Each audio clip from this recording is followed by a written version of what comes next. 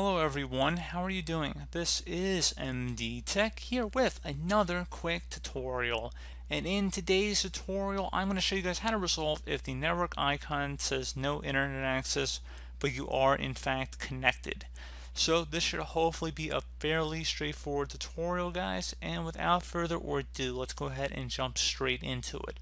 So we are going to start this tutorial off by opening up the Start menu.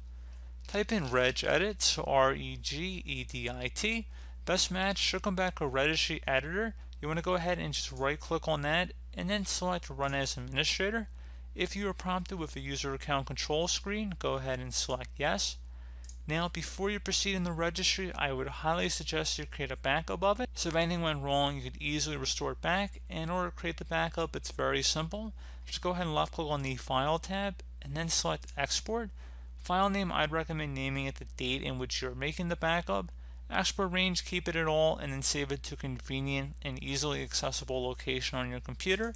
And if you ever need to import it back in, you just would select File and then Import. So again, very straightforward process there, guys. So now we're ready to begin. So double click on the HK local machine folder. Do the same thing now for the system folder. Same thing for current control set. Same thing for services.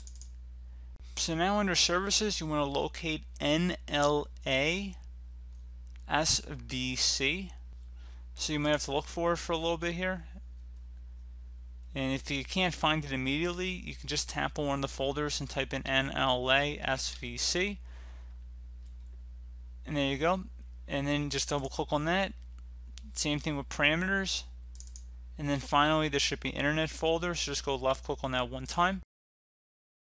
Now on the right side, there should be something that says enable active probing. Go ahead and double click on that. You want to set this value data to 1, so if it says 0 or anything other than 1, delete it. Type the number 1 in this value data field. Base should be hexadecimal, and then select OK. Once that is done, you can close out of the Registry Editor. Restart your computer and the issues should no longer be there. So as always, thank you guys for watching this brief tutorial. I do hope I was able to help you out, and I do look forward to catching you all in the next tutorial. Goodbye.